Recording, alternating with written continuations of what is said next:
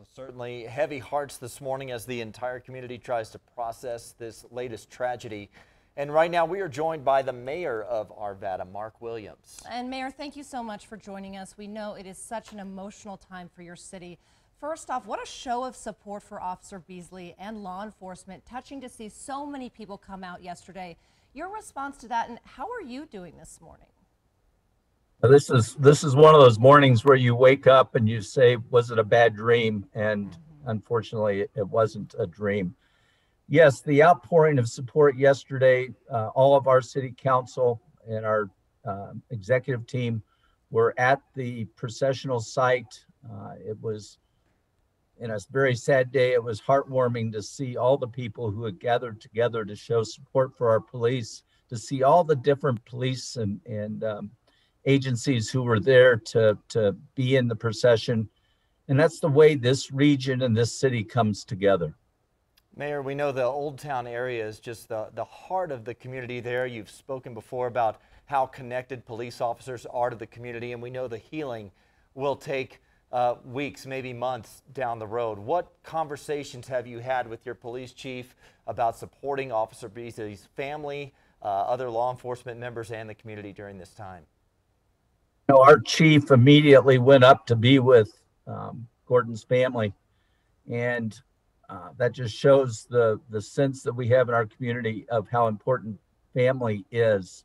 So he was there. We're starting to put together our plans. I will tell you that there is a community prayer vigil tonight at Peace Lutheran Church, which is located at 5675 Field Street, and that's going to be from 7 to 8 o'clock. And I and many others will be there. And that's just the beginning of the healing process. It will take a significant amount of time.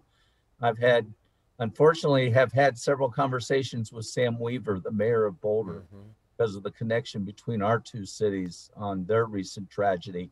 And he certainly reached right out to me. And so, we'll learn from others as to some things that we ought to do, things that maybe we shouldn't do. But we will certainly be thoughtful, considerate of the family needs, considerate of the two victims, and try to bring some closure over time to this horrible situation. Right.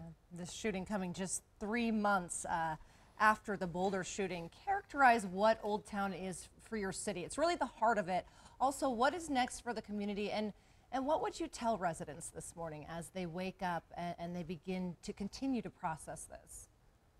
Yeah, to have this horrible incident happen truly in the heart of our city, our downtown.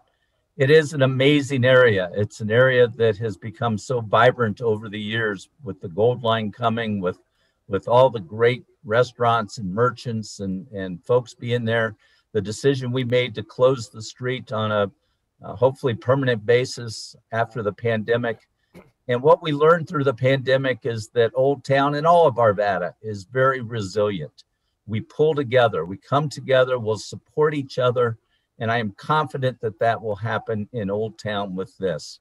We'll soon be able to walk down through the streets of Old Town again, knowing we're safe, with a smile on our face, as we have always had today and for a long time, tinged with a certain sadness that, and we'll take every step we can to honor those who fell yesterday, and to keep their memories strong. And we'll find ways to do that while still moving on with this very special community. Yeah, such a community gathering space there. We know a lot of the businesses are closed today out of respect, and that memorial continues to grow at City Hall. Mayor, thank you for spending a little bit of your morning with us. Our thoughts are with you. We're so sorry you're having to go through this tragedy, but thank you for joining us. Thank you all. Take care.